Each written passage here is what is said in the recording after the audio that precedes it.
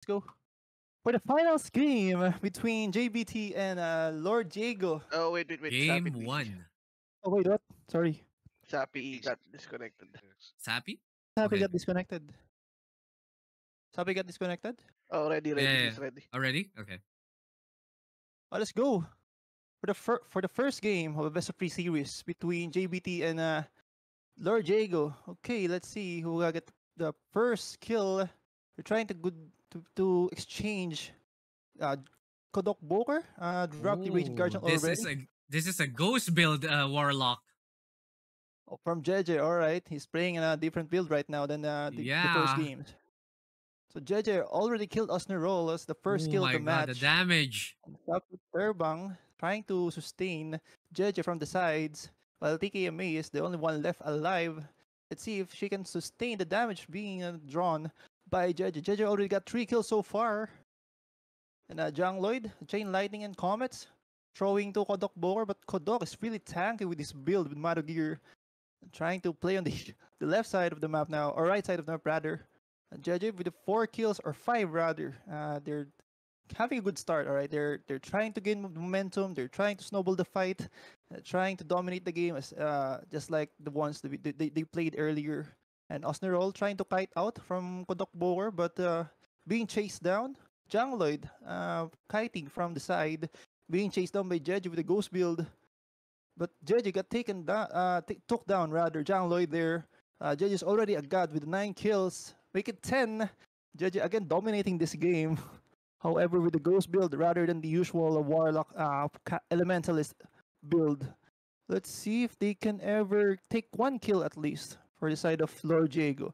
TKMA healing and bonding with Jang Lloyd here, but Jang Lloyd is gonna be taken down again by JJ for the third and multiple times already. JJ is a god once again. Osnerol trying to kite out at Kodok Blower, trying to chase down Osnerol. Osnerol trying to trade some hits. Got kiting on the other side of the map with Dragon Sign form, but Kodok Blower with the neutral barrier. And the Flames trying to destroy the items, but I think they're wearing Cornotus in this match, since it's gonna be a bigger threat if they got their armors destroyed by the mechanics.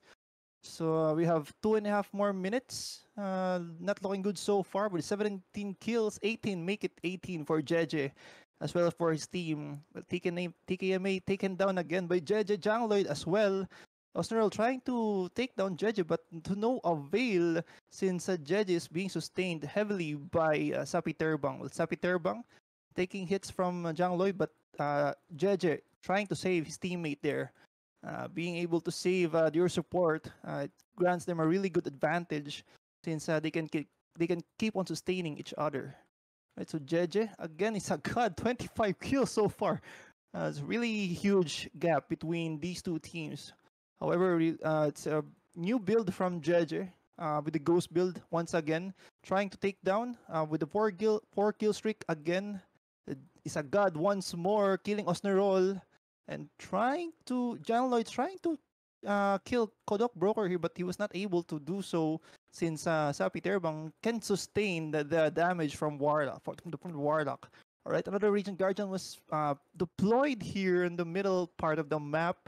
TKMA taking hits from Kodok, as well as Osner was trying to cover for TKMA, but no, he was not able to save his teammate. TKMA being taken down by Kodok. Let's see, Osnerol jump to Kodok, but Osnerol's trying to sustain, but no, Judge deleting him right away with the ghost build. Let's TKMA kiting out, but being dropped again by Jeje. 35 kills, I think, so far is all from Jeje. With 40 seconds left, this is not looking good. And so far, it's been very owned by Team JBT. All right. So Sapi Terbang not letting go of Jeje with the Bonded Fate talent. TKMA again being deleted by Jeje. It's always been Jeje. It's Jeje's left and right. Jeje killing left and right, taking down the entire team of Team Lord Diego with a 39 kills so far, 40 kills rather. But with the 10 seconds left, I think the game one has been decided that JBT is the far more superior team between these two finalists we have. Okay, so it should be it concluding the first round. All right, with the ghost build of judges, this is something unorthodox compared to the usual elementalist build of the usual warlocks we've seen so far in this tournament.